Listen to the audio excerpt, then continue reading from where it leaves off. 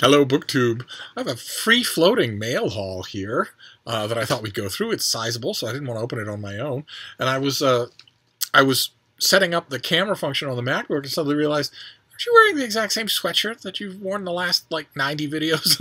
Or these people are going to think that you never change it. And then I thought, oh, well, I don't ever change it. I'm an old man who spends his entire life reading on his bed. So if you could put up with yet more red sweatshirt, let's go on to this mail and see what's here. It's a bunch of manila envelopes, and it ends in a couple of boxes. So let's see what we have here. It's the post office. I think working extra hard, as they always tend to do at the holidays in this country. I don't know why the post office in this country gets such a bad rap. Okay, this comes out in January. It's a finished copy. Comes out in January from Harvard. It's Indian Captive, Indian King.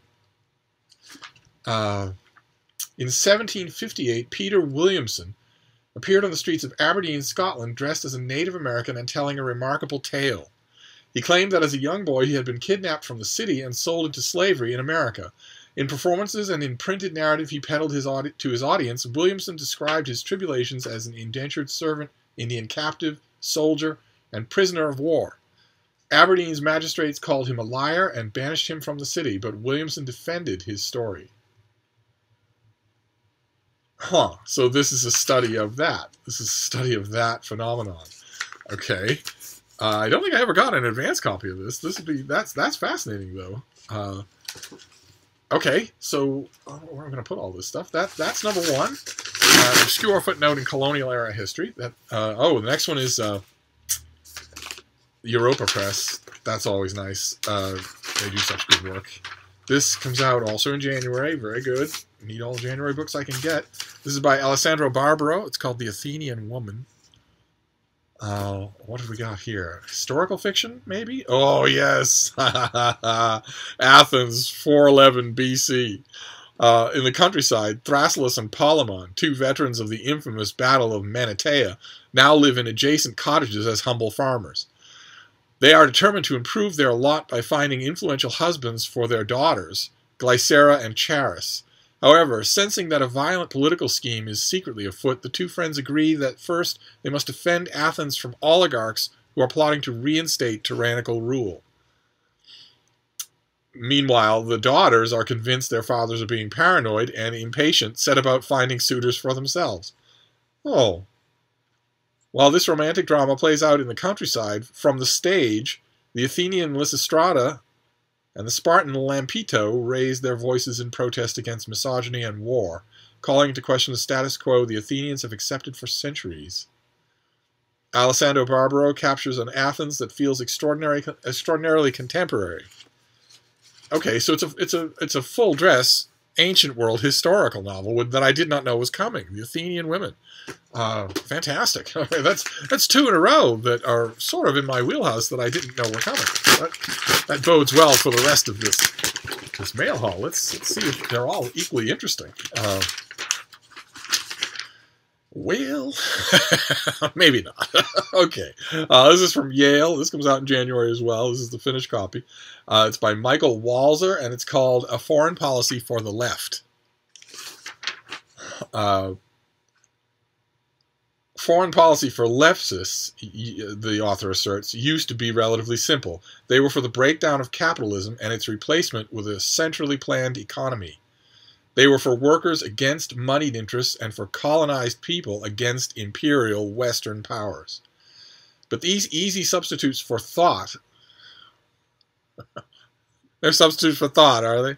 And everyone who's ever believed in them was substituting for thinking. Okay. Are becoming increasingly difficult. Yes, they're becoming increasingly difficult because 40% of the world's wealth is now held by 3% of the world's population. That wasn't true. Neoliberal capitalism is triumphant, and the workers' movement is in radical decline. National liberation movements have produced new oppressions. A reflexive anti-imperialist politics can turn leftists into apologists for morally abhorrent groups. Any guesses? Which groups this writer has in mind? Oh. I think I could probably think of 2 or 3 right off the top of my head. I'll check the index and see if I'm right.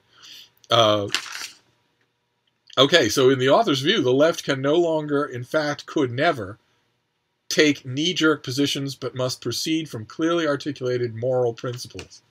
And it never did. It never did proceed from those principles. Goodness gracious.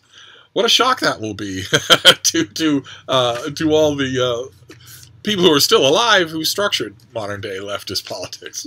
What a shock it will be to them to learn that they only were operating knee-jerk reactions and never actually thought out anything. Wow.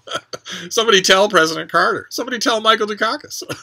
Okay, great. All right, so a rabble-rousing political tract, also for January. All right, let me shift over just a bit here so these things don't catapult onto the floor, and let's barrel on. This is certainly interesting. Oh, look at this. Okay, all right. It's starting to look like academic presses are getting their January stuff out, probably en masse before they all leave for holiday.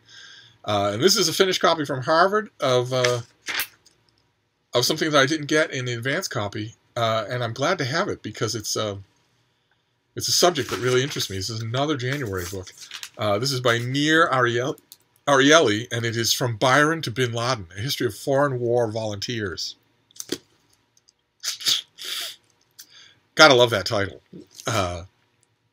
What makes people fight and risk their lives for countries other than their own?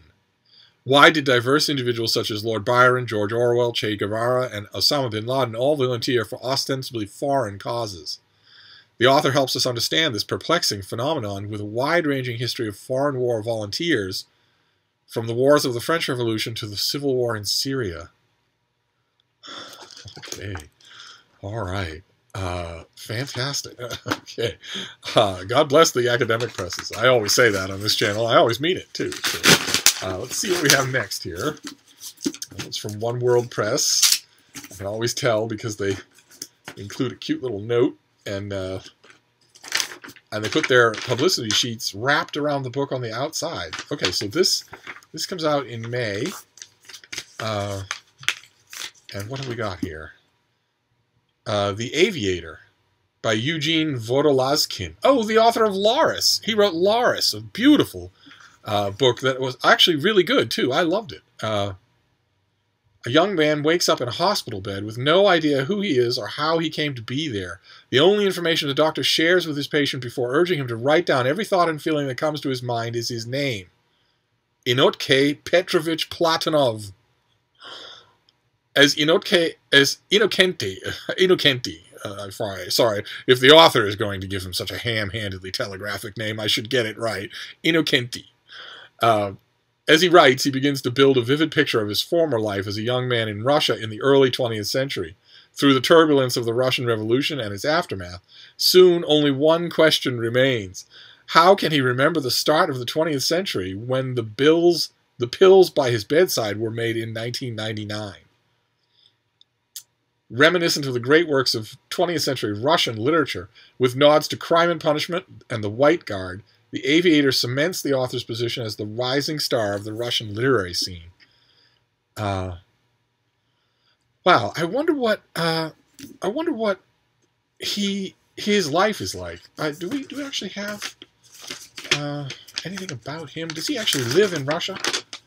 He's born in Kiev and worked in the Department of Old Russian Literature at Pushkin House since 1990. He's an expert in medieval Russian history and folklore. Laurus was his first novel to be translated into English and won great acclaim. It was talked about everywhere, and he lives in St. Petersburg. Okay, so this is an author of literary fiction who's being translated into English on a relatively contemporaneous basis, and whose books are well regarded in the Western English-speaking book market, who lives in Putin's Russia, and presumably goes to literary events and whatnot. I don't actually know. I still don't know really how to look at my Google Analytics, so I don't know if any of you are actually watching me from Russia. I get the impression no, but I'd love to know what your impression of what his life must be like. What is his life like? I mean, I read and really liked Laurus, and I am very familiar. I read a lot of Soviet literature that was produced under the Soviet rule. And you could see the censor hands all over it. You could tell that it was state-approved literature. And I didn't get that impression at all with this guy's, the first book of his that I read in English. And I wonder if I'm going to get that impression with this book either. But then if that's true, then I don't know what the relationship is between an obviously successful author of literary fiction in modern-day Russia and the Russian government. I don't know what that relationship is, if there is one. I should probably dig into that and find out. Anyway, that sounds fascinating. Now we move on. We've got cardboard to finish up this weird free-floating mail haul. The first one is a thin thing. I'm guessing, since just by the drift of what we've had so far, this will probably be the finished copy of another book from another academic press. That seems to be what I'm getting this time around. Oh, no! No, it's not. Oh, my God. It's the Sparsholt Affair. Look at that. Oh, it's the lovely embossed Sparsholt Affair in the non-American version. How very nice. I ordered this with the Book Depository, and the Book Depository said it'll be dispatched in 4 days. I thought, great, that's fantastic. But when they dispatch it, it turned out, is not a reflection of when you get what you order, as many of you chimed in and told me. Book Depository takes its own sweet time getting you the book, which is why the shipping is free. I wasn't prepared for that. I actually kind of like it. Now that I know that it actually works, great. So I have the Sparsholt Affair in an edition that I actually want to keep. Fantastic. Okay. And then we've got another box. I won't make any predictions about it since I was wrong about that last one. Oh, what have we here? Oh, we have Angry Robot Science Fiction. 2 books this time around.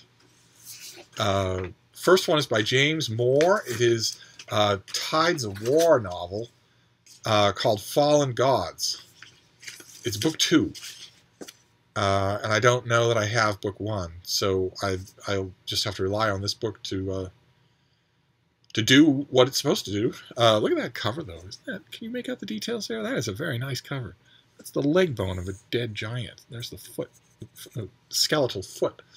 Brogan McTire and his compatriots are wanted, dead or alive, preferably alive so they can be sacrificed to the raging gods, whom they defied with catastrophic consequences. All they can do is round up more mercenaries and turn them into a fearsome army.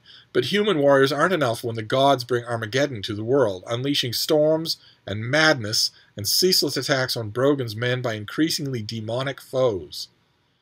There is one chance, there's always one chance, deep in the heart of the Broken Blades Mountain lies a sword containing the heart of a god slain in immortal combat, the one thing that might give Brogan an edge against the gods. But finding the lost weapon of a long-dead god isn't going to be easy. Okay. So this is Tides of War number 2, and I don't recall volume 1, so I'm going to just rely on the author to bring me up to speed. And did I say when this comes out? When have we got here for a date? Assuming next year. Yeah, January. Okay. And then this next one is also Angry Robot. It's also January. It's Queen of All Crows by Rod Duncan. Looks vaguely historical. The year is 2012, but it might as well be the Victorian age. The nations of the world are overseen by the International Patent Office and its ruthless stranglehold on technology. When airships start disappearing in the middle of the Atlantic, the Patent Office is desperate to discover what has happened. Forbidden to operate beyond the territorial waters of member nations, they send spies to investigate in secret. One of those spies is Elizabeth Barnabas. She must overcome her dislike of the machinations of her employers, disguise herself as a man, and take to the sea in search of the floating nation of pirates who threaten the world order. Okay, so it's alt history, steampunky type thing. And it's the first volume in a series. It's the first volume in its series. Okay. All right, so 2 science fiction fantasy books from Angry Robot, and then we have a box with stamps all over it. So it can't be it's another gift. Oh, it's another gift. All right. as I said in an earlier video, I'm not completely sure where I stand with the rest of you sending me presents. That's seems like an inversion of the natural order. I'm the one who sends things. And plus, I've told you all over and over and over again, don't get me a book. Just recently, somebody solved that problem by getting me fudge. There's a card, and then what have we got here? What is it this time around?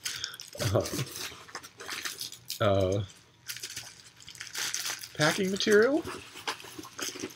Okay, that's padding material. Is there actually something in here?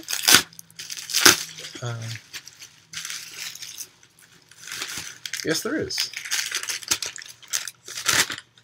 Oh.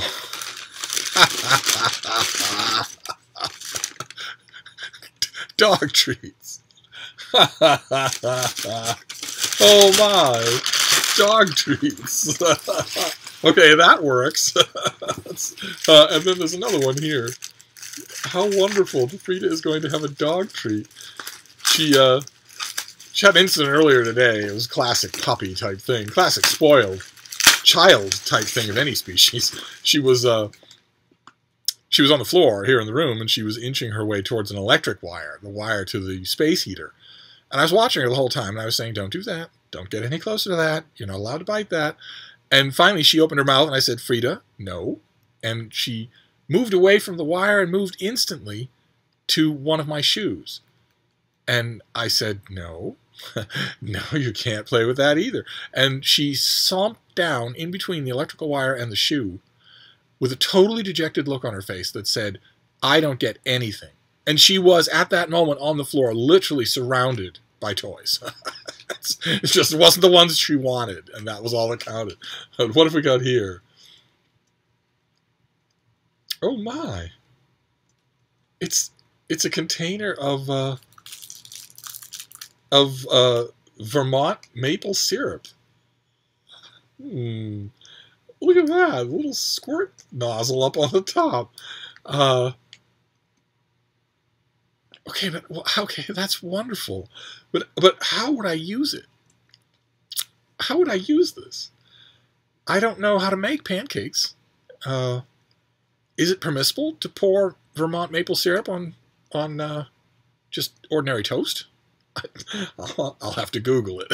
Wow, wonderful. Well, that's incredible. Okay, this is incredibly nice. All right, so we have I can't make a Steve pyramid out of non-book items. I have my limitations. So we have genuine Vermont maple syrup and 2 gourmet dog cookies that Frida is going to destroy, and a wonderful card. And then we have our books. So let's see. After a long time waiting, we have the Sparsholt Affair in this beautiful UK trade paperback. We have The Aviator, Russian fiction from a best-selling Russian author. From Byron to Bin Laden, a study of people who go and fight other people's wars. A foreign policy for the left, because it's high time they had one. The Athenian Women, a historical novel that is daring in that it takes place far away from 5th century Athens. It takes place far away from the city. That's daring on the author's part. He must be completely confident that he can keep your interest without hauling on Pericles. And Indian Captive, Indian King, but a guy who promulgated his own brand of fake news. And then Queen of All Crows and Fallen Gods, 2 science fiction fantasy novels from Angry Robot. So there we go. That is a kind of a free-floating mail haul as we wind our way down the mail halls to the end of the year. And that'll be it for now, and I will see you soon. Thank you, BookTube.